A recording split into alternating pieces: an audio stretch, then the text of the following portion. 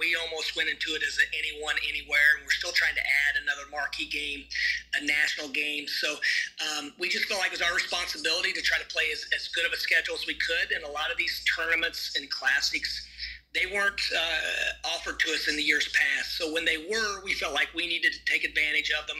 And we said yes immediately. And to be honest, scheduling actually got easy because our name got better. I think everyone's respected our players and our talent the last few years, but I don't think our name was strong enough to get in these events and for television as well. Well, now with all that happening so quickly, a lot of these event organizers reached out and we said yes. So we wanted to try to put FAU in a national spotlight, but we also wanted to be in position to schedule an at-large bid in a conference that traditionally gets more than one. So we wanted to be in position on that last weekend where we're not playing with our lives on the line. Now, the unintended consequences will be a lot of sleepless nights when you look at how daunting our schedule is, even when you factor in the mid-major opponents we're playing. Bryant in Northern Kentucky, who won their league, went to the tournament and was leading a lot of the game, and they bring back a lot. So the scariest part are not just the marquee games, but it's just the